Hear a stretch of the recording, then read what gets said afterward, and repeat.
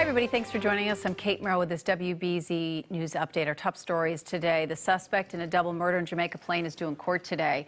Police arrested 28-year-old Wilvin Giddy over the weekend. He's facing murder charges in the May 4th shooting deaths of 23-year-old Christopher Joyce and 58-year-old Claiborne Blair. Police say both were innocent bystanders.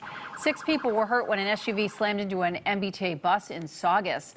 It happened on Essex Street yesterday. Transit police say the woman driving the SUV may have hit a parked car, causing her to veer into the bus's lane. The bus driver and 4 passengers suffered minor injuries. The SUV driver is being treated for serious injuries. Education Secretary Betsy DeVos will headline a Republican fundraising dinner in New Hampshire today. Her visit comes just days after the State House killed a bill that would have let parents use state education money for private or even homeschooling. DeVos is an outspoken supporter of school choice. Let's get a check of your Monday forecast now with Danielle. Danielle? Hi, Kate. So the temperatures today are going to rebound. A lot of our highs won't be reached until late this afternoon, even early this evening in Boston as the sun breaks out more and more today.